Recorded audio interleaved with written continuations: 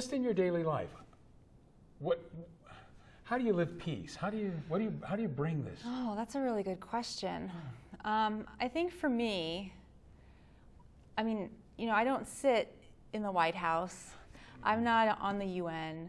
Yeah. You know, I don't hobnob with these world leaders, and but that doesn't mean that that I and people like me don't have a role to play. Yes. in peacemaking in our society. I think for me, and again, I'm a very relational person, and I studied interpersonal communication Right. in college, Yeah. and so that's what comes naturally to me.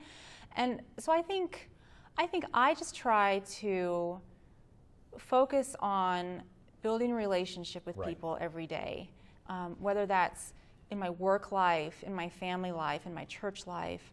I think the key is being in relationship with people. Yes. And again, you don't always have to agree with them, but when you're in relationship with them, it's a lot harder to point fingers or point worse things at Yes. them and villainize them and, Right. and demonize them. They're people. They are people that you care about, and you want what's best for them, and hopefully they want what's best for you. And I think that's a starting point for all of us.